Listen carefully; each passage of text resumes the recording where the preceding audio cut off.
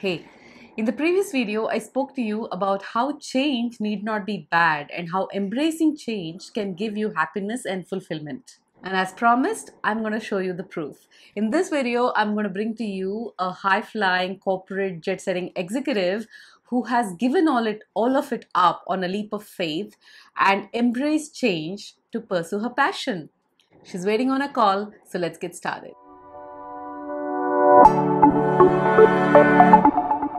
Hey Arti, thank you so much for your time and welcome to my channel.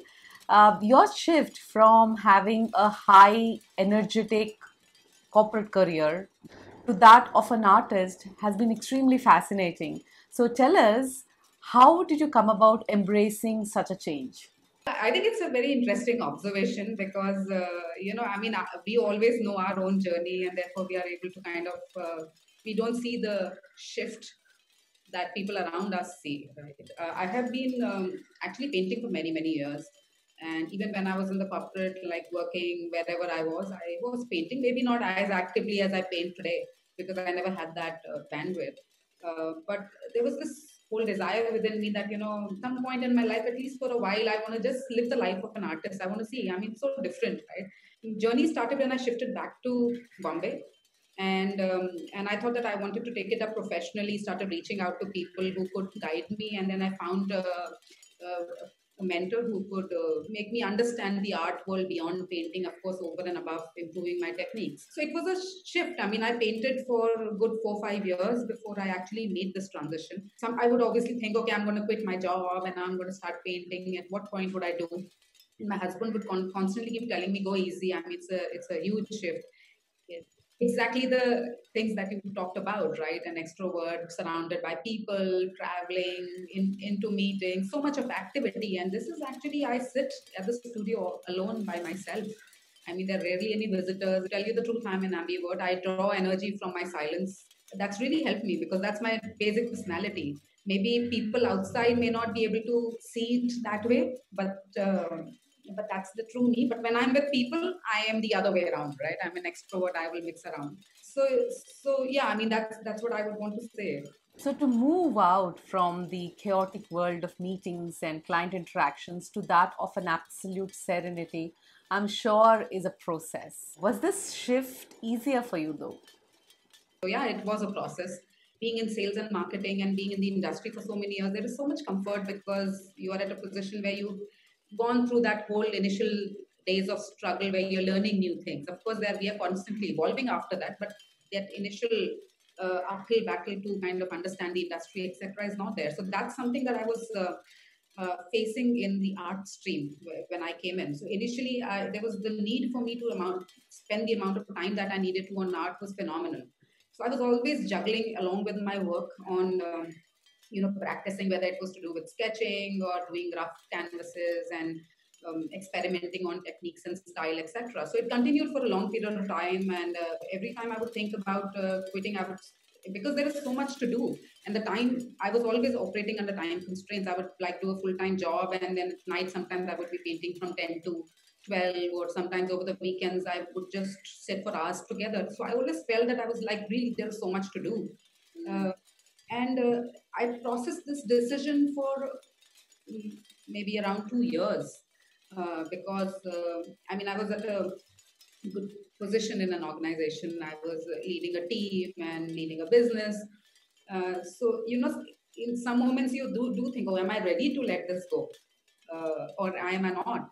So my husband told me that, I know you want to do this for sure, but sleep over it, and when you're ready, you will know. And I actually think that it was a very, very good advice because I did let it go. I kept working, I kept painting throughout, and when I made the shift, back in 2018 that I had actually gone for a meeting to Australia and Vietnam. There were some customers that I was supposed to meet, and I bagged a lot of contracts. Right before the trip, I had an exhibition in Bombay.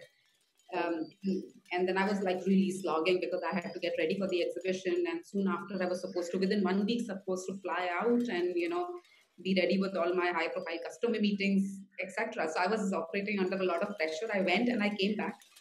And then suddenly it was like, okay, but why am I doing this? Maybe I should just take a It was very sudden. At that juncture, it was very abrupt. I just walked into the office one fine day. Within a month of coming back, and I told my boss that, I've decided to quit. So obviously, and after learning that I was not taking up something else, so my business head and my head of transaction banking called me and like, who at this juncture takes decisions like these? And I mean, you are actually doing a disservice to yourself and a lot of those things. But at that moment, I have to say I was fearless. I was fearless. I did not think about the consequences at all, and I just went ahead. So that shift that you're talking about, I didn't feel it at the time of decision making. Eventually, there are certain things that you realize, oh, this is a miss or that is a miss. That's a different issue, and that's about acceptance of the new way of life. But I think I was very fearless. I love that you use the word fearless because when we think about change, it's mostly the fears that stop us, right? Fear of the unknown, of the uncertainty. And it is my experience too that I had to overcome such fears, overcome my ego before I took a decision. And it took me 2 years to do that. So, looking back at your journey, what kind of fears did you have to work on? A lot of things, I would say, a lot of things. Um, First and foremost, I would say, when I talk about fear, the from fear to fearless is also a journey, right? So at the time when I was working with the bank and handling a lot of big portfolios and the salary was coming in, I mean, we are used to this. I have always worked. Yes. I have been very independent. I have lived alone for many years. I have never asked anybody for money. So, I mean, exactly like you, we are used to a particular way of operating and we are perceived in a particular way. So, all those aspects, of course, are there. But the time that I was going through this transition, there was a lot of activity happening in my life, professionally and personally. And it did push me to a situation where I felt that I needed to kind of reflect on a lot of things, and it somehow helped me in this transition because I when I started painting, and I used to tell my mentor that the fear was that will my paintings sell if I make this shift and I leave such a lucrative career, if I go to the other side, what would it be? And I think he was a great mentor because the way he explained to me, he said that you are painting for yourself. Sale is incidental, and you have to learn this because if you paint in anxiety of making your work in a way that it should get sold, then you are actually not true to the process. And art is not for the person you're selling it to. Art is for yourself. It is your own meditation. It is your own journey. So, I mean, he drilled it in my head so much over a period of time. And to tell you the truth, he would also tell me that, Aarti, I don't want you to quit your job because when you quit your job, it becomes a source of money, and then it could actually hamper you painting without having the baggage of, oh, there is no money coming in. I mean, that's one vertical that I went through. I mean, leaving that job. Second, the financial security which I have always lived in. I started working right after my college, my MBA. So that, of course, I went through, and for the longest time after I quit, I made the decision. After making the decision, initially I was like, oh, suddenly, I mean, my 12, 13 hours would just go away at work and then traveling, etc. And suddenly I had this long day.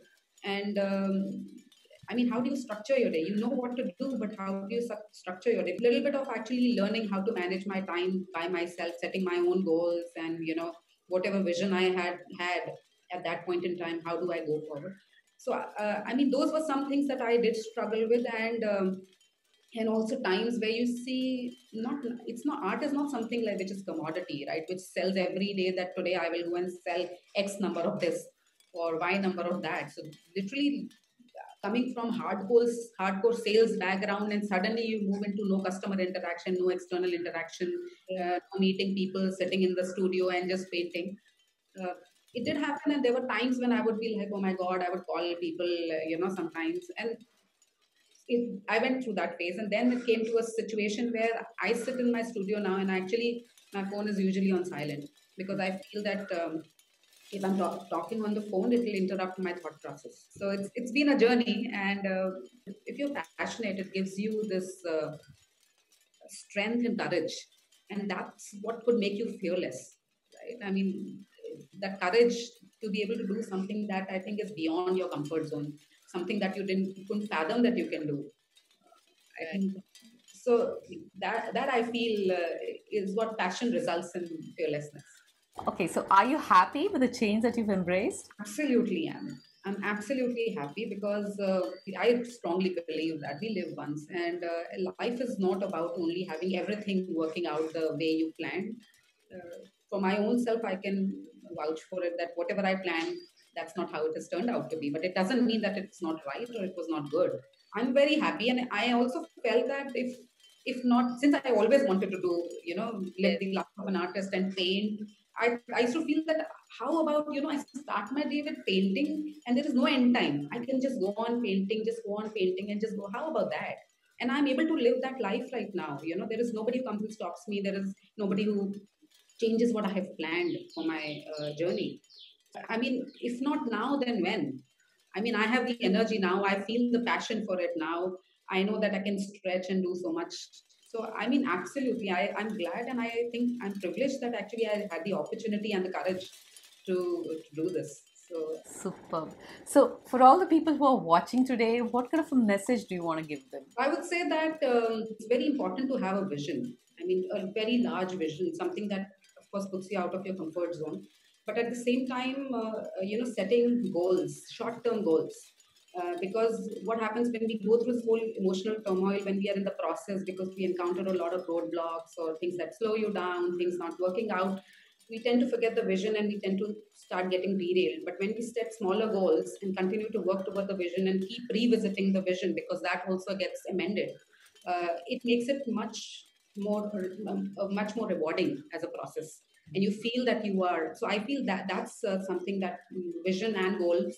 Second is, I think, also inner journey.